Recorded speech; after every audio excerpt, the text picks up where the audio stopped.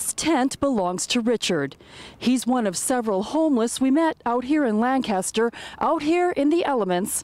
And now here's where they'll stay, now that the homeless shelter behind me has closed its doors permanently. Oh, it's rough. I fell over right here, flat on my face. They picked me up here, the ambulance. Richard Gomez says he used to be a concrete finisher, but found himself in financial and other trouble. Yes, I have problems. He ultimately ended up here. I stay in my tent. The Lancaster Community Shelter closed its doors August 7th. The charity that operated it, Grace Resources, was unable to keep up with the cost, but tried, and in the process used up all its reserves. My heart's broken. It's not what I wanted to do.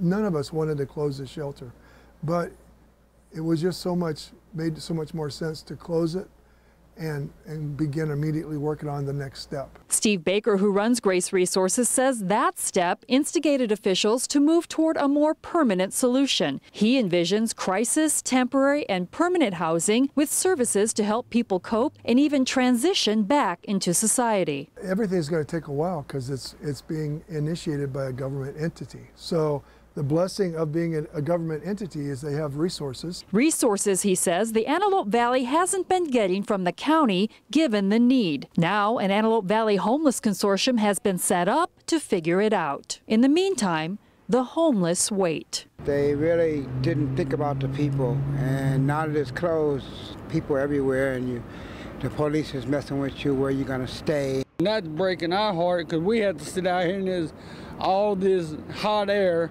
And I'm a diabetic. I don't understand why they closed it. And I don't understand.